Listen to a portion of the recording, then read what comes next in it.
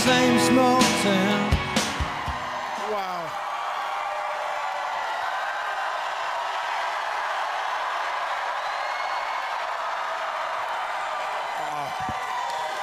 Well, thank you to Adrian, a fellow teacher, for the kind introduction. And can we give it up to three of the best public servants in America, Governor Tony Evers, Senator Tammy Baldwin, Congresswoman Gwen Moore.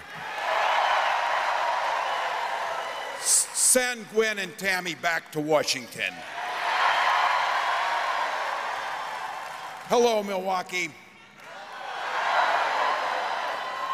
I want to start tonight by thanking the love of my life, my wife, Gwen. And I'm grateful to my two kids, Hope and Gus, for coming along on this amazing journey. And I want to thank each and every one of you for coming out. You could have been anywhere tonight. You all showed up here tonight because you love America. Thank you. Thank you.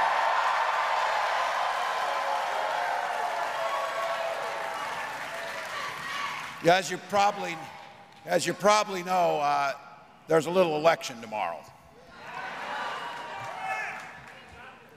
We get an opportunity tomorrow to shape the future for generations to come. We get the chance to elect a new generation of leadership and have Kamala Harris lead us in a new way forward.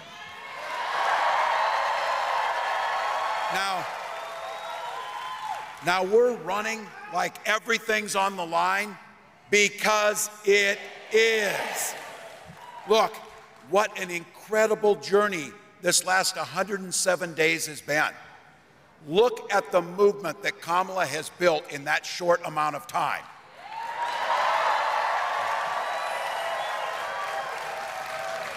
Now imagine what she'll do in 4 years.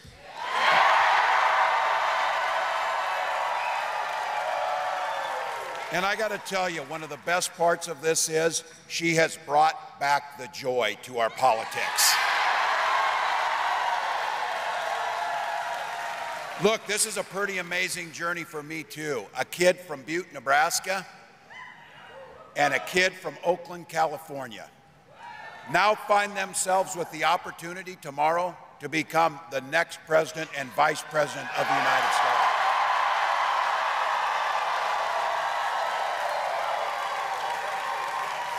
I can't tell you how proud I am to be on this ticket with Kamala. From her very first day, from a prosecutor to a district attorney to the attorney general of the largest state in the nation to a United States senator and to vice president, she has had one client the entire time: the people of this country.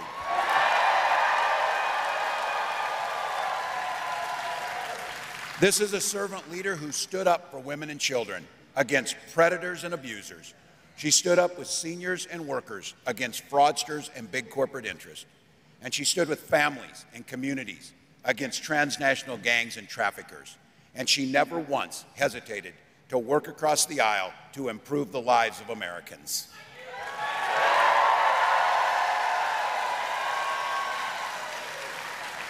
When people came to her asking for help, she didn't ask if they were Democrat or Republicans. She simply said, "How can I help?"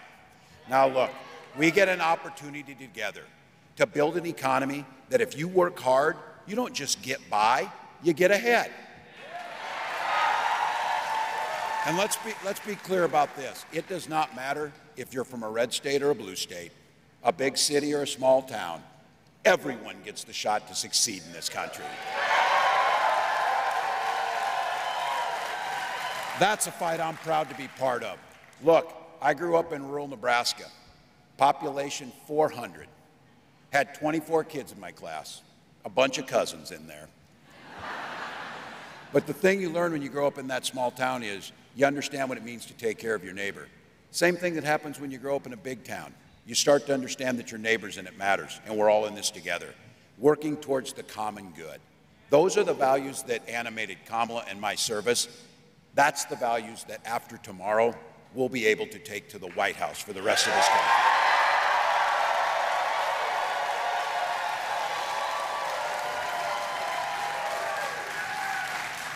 And you saw on the National Mall what a president looks like and sounds like.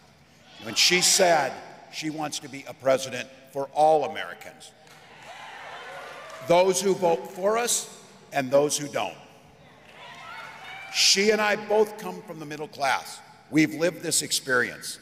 We'll be relying on that experience every single day in the White House. That's why she said from day one, she'll be focused on lowering the cost of living for families and put more money back in the pockets of middle-class Americans.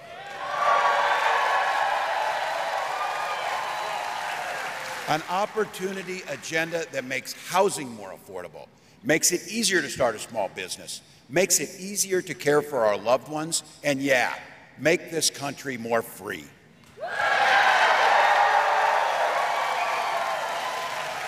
When Kamala and I talk about freedom, we mean the people should be free to make their own decisions about health care and who they love, not politicians.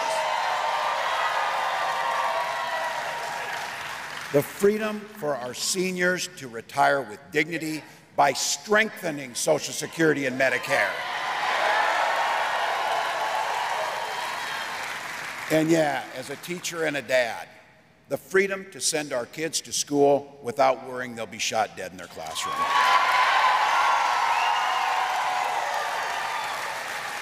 Look, Wisconsin, I know guns. I'm a veteran. I'm a hunter. Kamala's a gun owner.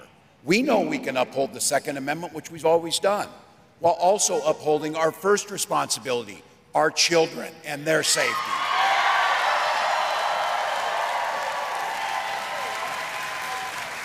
Let me speak to the guys in this room. I want you to think about the women in your life that you love. Their lives are literally at stake in this election. More than 20 states now have abortion bans, and our daughters and those loved ones you're thinking of now have fewer rights than their mothers and grandmothers. When Congress passes a law to restore the right to choose, to make Roe the law of the land, President Harris will sign it into law.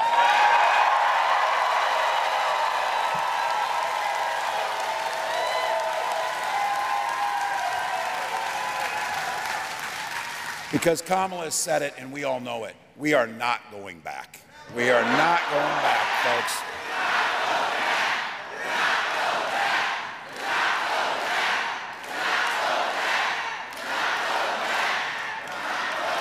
So, Milwaukee, I'm here today on behalf of Kamala Harris and myself to humbly ask you for your votes.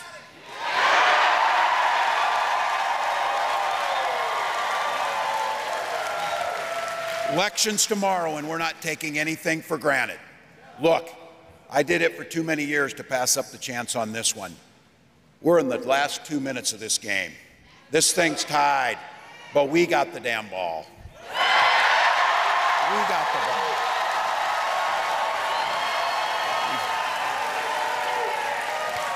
We got the best quarterback in Kamala Harris. And we got the best team with the people right here in this room. There's gonna be a time, folks, as we get that last yard done, as we get this thing over. But here's the thing, I'll tell you what an opportunity in our time to be living in this moment, to be able to influence not just 4 years, but 40 years, to make a difference in people's lives, to improve their lives. And there's going to come a time for all of you. I know if you're young, you're not thinking it, but it will come. You're going to be sitting in that rocking chair on your porch, and you're going to be rocking away. And a little one's going to come up. They just came from school where they're learning the history of the 2024 presidential election in the United States.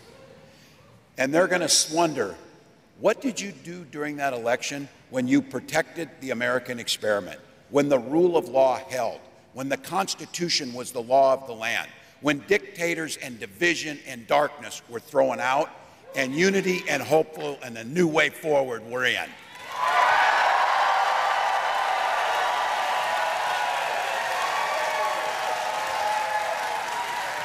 When everything was on the line, When that little one asks you, what did you do during that election, you're going to be able to answer, every damn thing I could.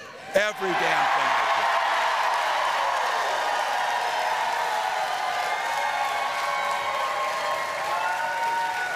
could. 24 hours, Milwaukee, to a better future. 24 hours to President Harris. 24 hours to make a difference. So I know this state knows a little something about winning. So here's my ask of you. Wisconsin, win this thing for America. Let's go. Let's go.